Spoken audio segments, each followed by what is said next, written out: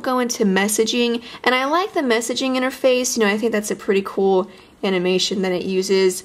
And then the keyboard, you can see here it's HTC's keyboard, and I think it worked great. It has autocorrect, and so you can pretty much just type, and the screen is so big, I could use it two-handedly, which is pretty cool. And then it also comes with swipe, so you can use that.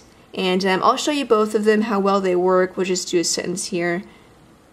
Quick, oops. I did that a lot too. I accidentally pushed the keyboard button instead of the space, but that's mostly my fault, not the phone's fault. Brown fox jumped over the lazy dog.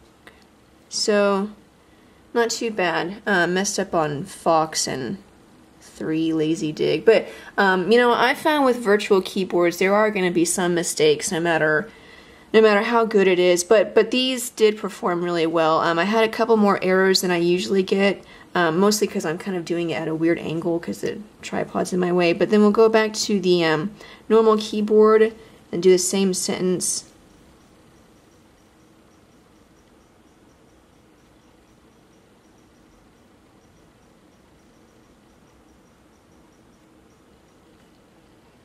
So, see, that was pretty good too. The only thing I messed up on was dog. I did. So I like the keyboard. Then you can also use it in portrait mode. For me, in portrait mode, my hands are just a little bit too small to use it this way. I kind of have to stretch a little bit more. Also because it has these the navigational arrows right there. So now we'll move on to the camera. Like I said, it has a 5-megapixel camera with a dual LED flash and also records video, has autofocus. We'll go to some of the pictures I took. I took a couple of test pictures. These we'll get into in just a minute. These have to do with the flash. But here's some normal pictures. You can tap on it to show it full screen. And then took some pictures outside of some flowers. The quality is pretty good. You can see this up close. The detail is really good. Nice and bright, very clear. Again, the screen just looks great. And of course, you've got the multi-touch. And it just works really great. There's some more pictures of a tree. Now back to these pictures in the beginning. This is when I was testing the flash, and like I said, it has a dual LED flash. Now I had some problems. The flash kind of made it really yellow.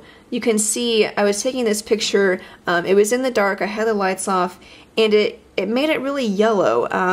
And then I thought, well, maybe I'm just too close to the object. So I got a little farther away, and it was still, the flash just made it really yellow again. So that's again even farther away, and I had the same problem.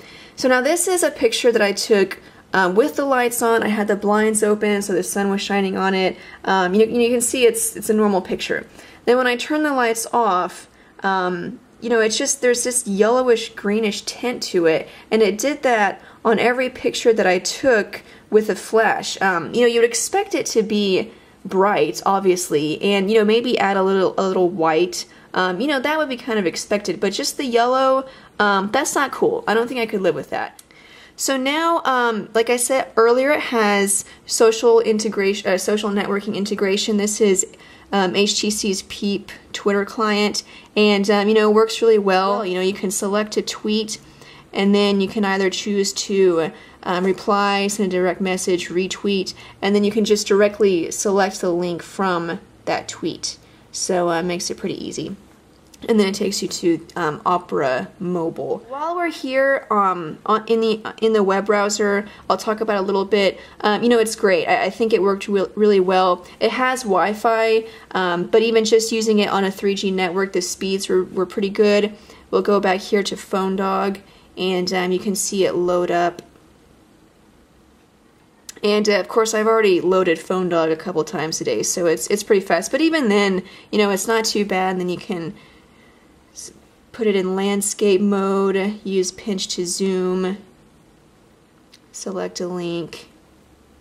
And this is Opera Mobile, so you get all the, you know, if you're a fan of Opera, which I am, I think it works great.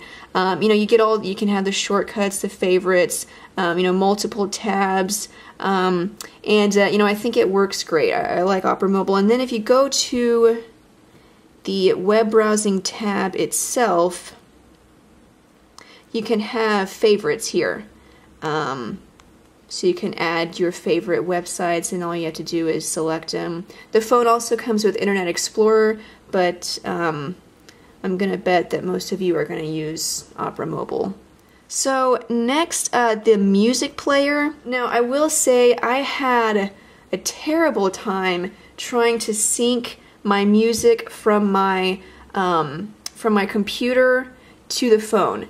It was horrible. I mean, it took me forever. It didn't work the way that it was supposed to work. Whenever you you know, hook up the phone with a USB cable, it automatically pops up to install this program that will allow you to sync. And I installed the program, and then it told me to install the program again.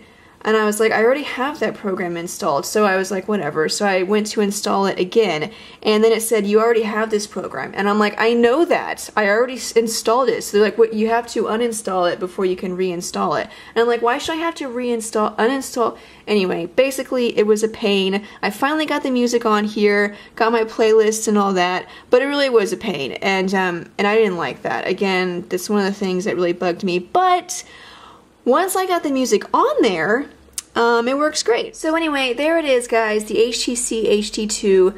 My bottom line opinion of this phone after using it and reviewing it is that it has a lot of potential to be an amazing phone, but it falls short. It's not an amazing phone because it freezes up all the time. It doesn't function in certain areas that it should function well, whether it be the mail or just, you know, freezing up whenever switching between certain tabs or programs.